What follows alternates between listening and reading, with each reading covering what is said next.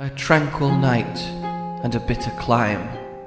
The shrine ruins holds many secrets. One such is the cry of an animal not oft heard, but one that so many seek. A hunter cannot ignore their curiosity. They cannot let a mystery go unanswered.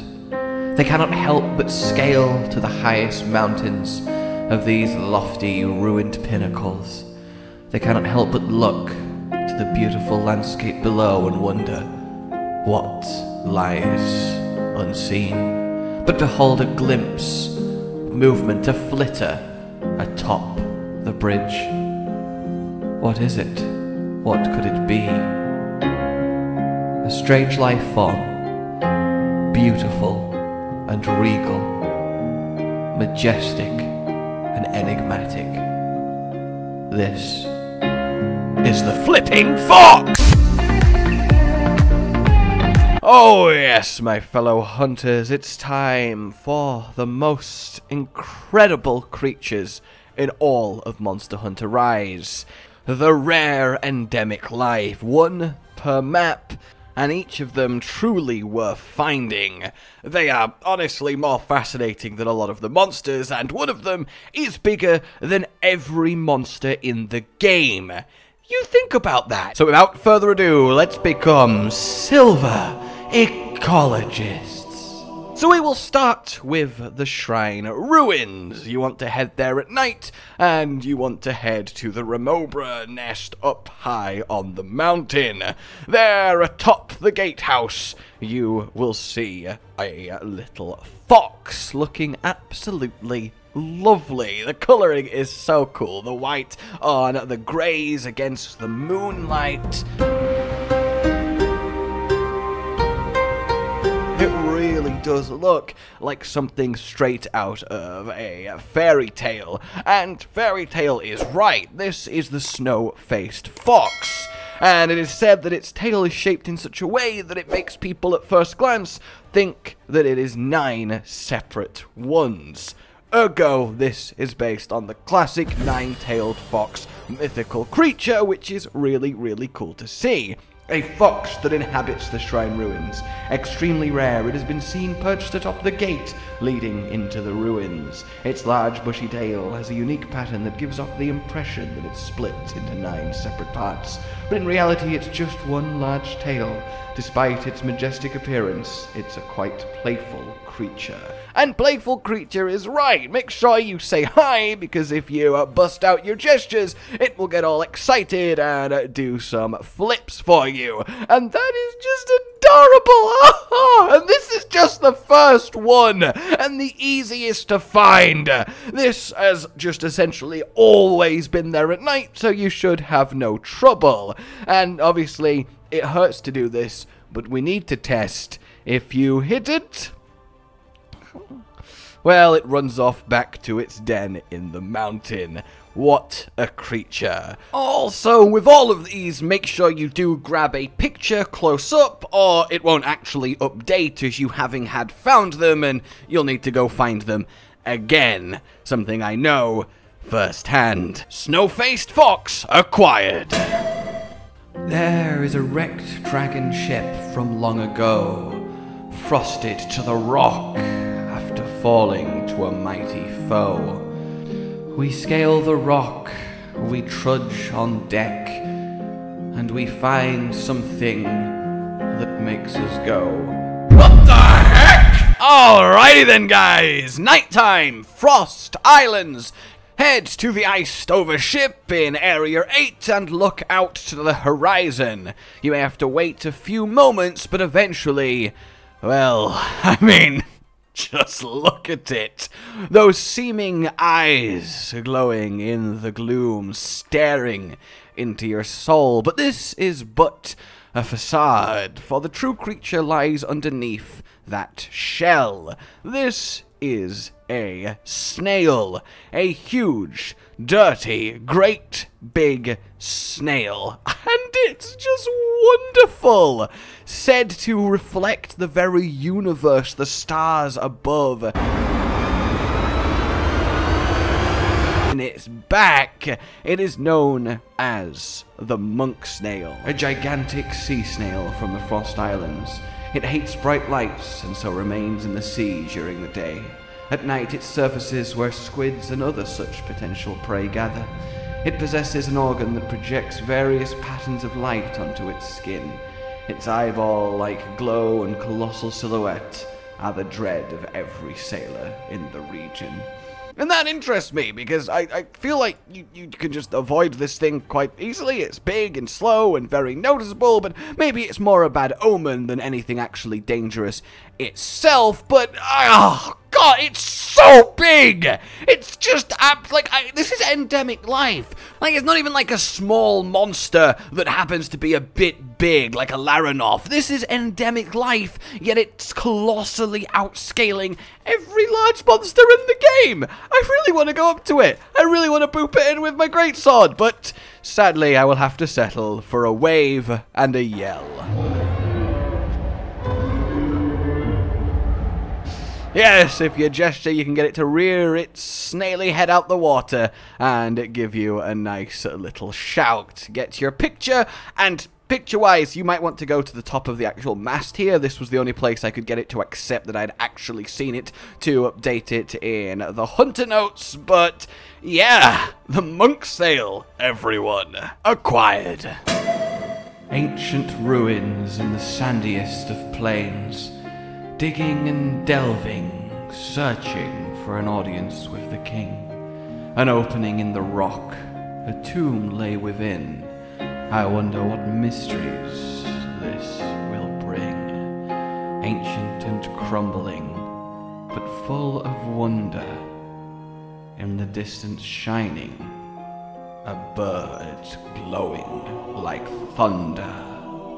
The sandy plains, then, everyone, houses a temple which houses a winged drake. The only winged drake, in fact, in Monster Hunter Rise. And it is one hell of a majestic winged drake. Golden tipped, its frill proud, the red glowing eye. It is just brilliant. It is perfect, and I adore it. You want to just head here underneath the big, expansive desert zones at the back of the map, and you will be able to get him during the day when he has a little bit of a break to cool off from the sun. So, who is this charming animal then? Well, he is the Regitrice. A rare winged drake of the sandy plains. It usually nests in caves, but will occasionally emerge to bask in the sun, improving its metabolism.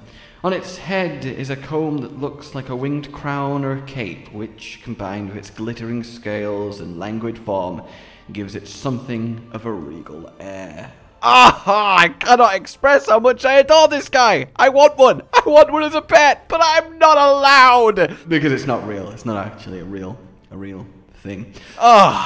Okay, if you do give him a few little waves and gestures, he will react to you, but nothing too crazy compared to the previous entries, but that does not make him any lesser. What a magnificent animal. Yes, you're magnificent, and I want to steal you. What?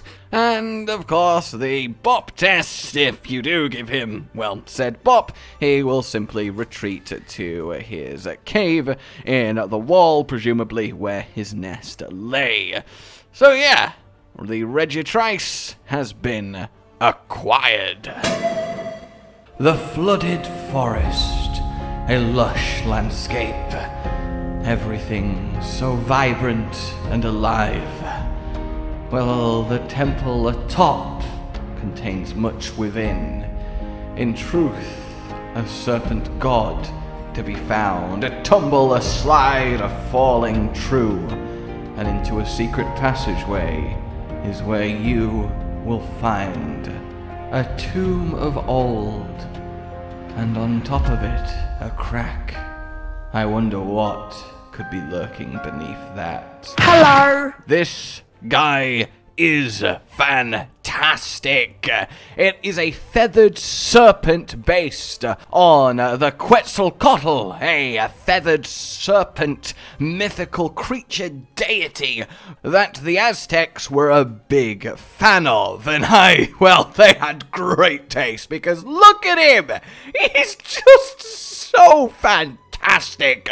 But before we fawn over this almightiest of wigglers, well, how do you find it? So, it's the temple. There's a little entrance at the very back of it that you can wirebug up to or down to and walk within. You want to start the expedition at day, and then you're going to need to wait a while because it needs to be dusk before he will pop out. So, just kind of stand there and eventually he will appear. And oh, this guy, the perfect blend of the reptile and the feathers, he looks absolutely majestic. I think he is so beautifully designed, and he really can engage with you in a big way. If he doesn't like your gesture, he'll give you a little as a response. If he's a big fan of you, he'll have a little twirly dance. And if he really likes you, well, you can convince him with the call gesture to actually spit out healing juices. We'll go with juices that will quite literally heal you. So this guy is full of secrets, and I find that absolutely wonderful. But what exactly is this guy? He is the Quetzalcobra, a rare snake that inhabits the flooded forest. It can fan out its neck, appearing like the wings of a bird, in a display used to threaten predators or attract mates. It secretes a fluid from its mouth that has healing properties. It used to be worshipped by humans, but this practice has disappeared over time, and now it just lives its enigmatic life free of all the fuss. Oh yes, very much Quetzalcoatl. I mean, it's not even trying to be subtle about it, and you know what? That is absolutely great. He is, I know I just said it with the wing drake, but, you know, we're progressing along a story of endemic life here. He is definitely my favorite up to this point. Why can we not capture them and put them in our rooms in this game? That's all I want. It's all I want. Alright, Quetzalcobra acquired. Deep in the volcano, the rumbling of monsters can be heard. But beyond all that, much rarer, much more magnificent, is a very special bird. Through a hole in the wall, a climb to another, the heart of the volcano reveals itself. Bubbling, boiling, the heat is intense. But remain here long enough, and you're in for a wondrous series of events. The final stop then on our journey is the lava caverns, where we are, treated to a phoenix, an actual god, well, not literally actually, but, you know, based on a phoenix, and that's just, it's so cool and glowy is like the best combination for something to be. Before we get into this then, how do you get it? Well, you gotta go to the map at night, and then you have to wait for dawn. It will take like 20 minutes, at least in my experience. A fair investment, this one, and getting to it really is the heart of the volcano over at the top of the map, and that's very cool. Eventually though, our lovely new friend will appear and just, take your breath away. He's so goddamn fantastic. But what is he? Well, this then is a Hellbill, and that is quite an apt name. A rare bird found near the crater of the lava caverns. Its vibrant red feathers granted immunity to the dangers of magma. It bathes in lava to burn off gems and metabolic waste. This spectacle has resulted in it becoming a symbol of rebirth among mankind.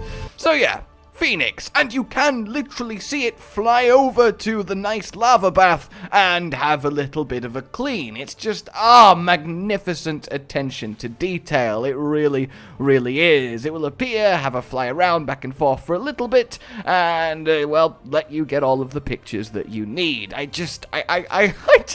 cool system, right? I know we've had Rare Endemic Life in World and Iceborne, you can capture them, but I'm just so happy that it has continued. And while these ones, the rarity is not so much getting them to appear, it's finding where they do appear on the map, it's still so satisfying to get your complete collection. It really is like almost a Phoenix Peacock hybrid, and while it's not my favorite, it is the one that I think is the coolest, or at least the most sort of mystical. Like, I mean, Firebird in the heart of the volcano? Come on! So, if you give this one a little bit of a boop, it will actually give you a very impressive display of flying skills before swooping up and out the volcano to its nest, which I think is just absolutely great, but sadly, Anjanath cannot abide being on a map without the Hellbill. So, with that said then, guys, the Hellbill acquired, and that makes 5.